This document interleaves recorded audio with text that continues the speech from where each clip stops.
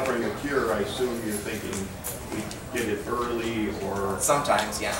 I mean for HCV, it's literally to prevent, you can prevent the ability for the virus to replicate.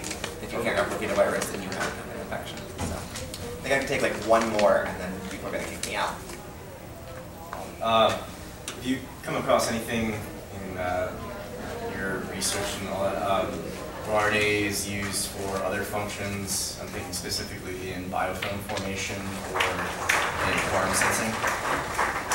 I will admit that bacteriology of any kind is really, really outside my my research. I'm a human geneticist, so I know about this much about bacteria. We're just starting to get into that for what I do. So, okay.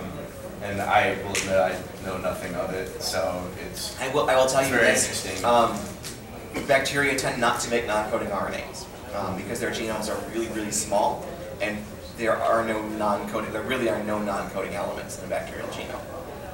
So by biofilm, would that be what you're talking about with the non-coding RNAs that create the stasis around the cancer? No. That's totally different. Okay, we're looking more at like glue because we're trying to figure out how these things form. So are they using DNA or RNA to kind of glue themselves onto like a surface or something? We don't know. I'd like to be RNA because RNA is super unstable. Pardon? I'd like to be RNA.